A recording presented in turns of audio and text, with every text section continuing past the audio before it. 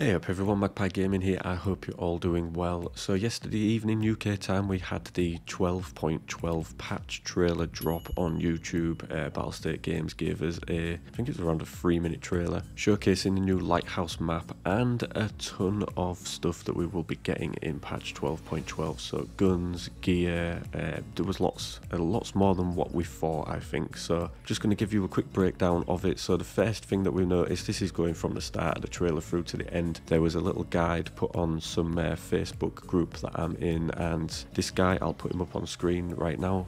Big thank you to him. He's broke the trailer down into the different points of where you see the different things. So starting off at 30 seconds, you see the FN Scar L with the aim point T1. Then moving on to 1 minute, you see the MTS 255. This is the revolver shotgun, which I can't wait to use that. I think it looks badass. Then we move on to the HK G28. This was a complete surprise for this trailer. This was a gun that hasn't been mentioned in anything by Battlestate Games, so we didn't actually know that it was coming into the game, but it is coming into the game now. Then 1 minute 39, we see the Vortex range of 1500. This is the range finder for snipers, and this was a surprise as well. I don't think anybody knew that this was coming into the game either. I'd question its viability in the game. I'm not too sure just how useful it will be, but for those that like to do those sort of things and have somebody spotting for them, I think it's a good inclusion for the game. Then we've got the FGB-6 training flashbang grenade, so we'll have 2 different flashbang grenades in the game. Then we've got the RGO impact grenade. I quite like the look of this. So it's an impact grenade. As soon as it hits something, it goes off. So I would assume that if it hits your PMC, you are dead instantly. I can't see you being able to survive these, but we'll see. You also get to see this being used in the actual trailer as well. It's thrown at one of the shipping containers and goes off as it hits the door. Then we've got the HK USP. You don't get a great look at this, you just see it sort of down the ADS. And then we've got the FN Scar H, so we are getting the FN Scar L and H in the game, although you don't get a great look at the Scar H, but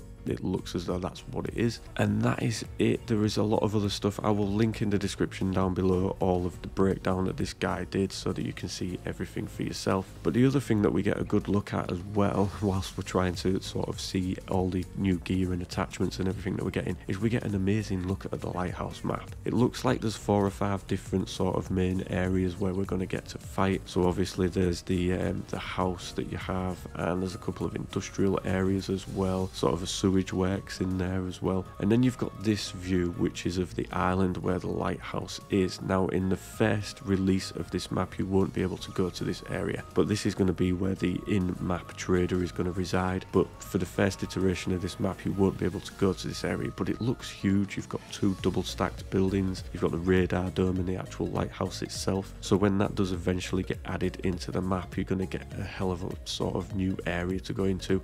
It looks pretty expansive as well, so there is a lot more to come with this map. And whilst I was watching this trailer, I remember back to when they announced that Lighthouse was on the way, and there was this confusion as to whether we'd get Lighthouse first or we'd get Streets of Tarkov, because at the point that Lighthouse was announced, Streets of Tarkov had been very much well in development for a long time, and not long after they announced it, they said that most of the team that had been building Streets of Tarkov was getting moved over to Lighthouse, and that Streets of Tarkov was now just being sort of polished up and balanced for release. But in the time that they've been balancing that game and that map and polishing it, they've created this whole new map.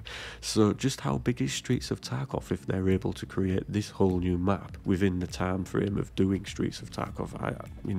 It boggles the mind a little bit to wonder just how big Streets of Tarkov is going to be. So, but I'm not moaning.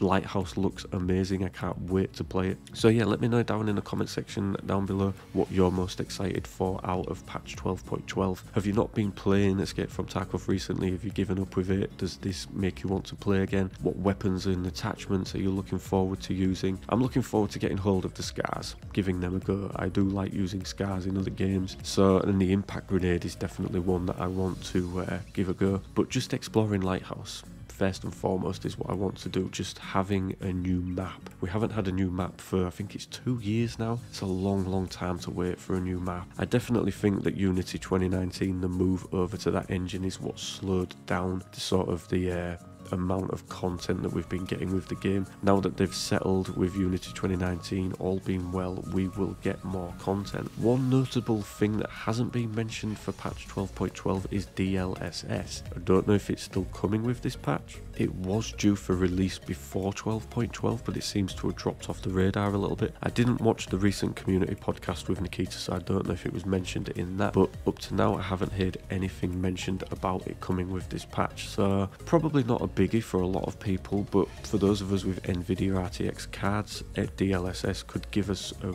big frame bump. I'm not too bothered about whether it improves the visuals, but giving us better performance is definitely what I'm after. But no mention of it yet, so we'll have to wait and see for patch notes to see if it actually is going to be in 12.12. I've got a funny feeling that it's not going to make it in though for some reason, but we'll have to wait and see. But yeah, let me know in the comment section down below what you're most excited for. I can't wait for this. This is definitely one of the biggest patches that they've ever released, especially in the time that I've been following Escape from Tarkov, which is getting on for 3 years now. So yeah, looking forward to this. When is wipe?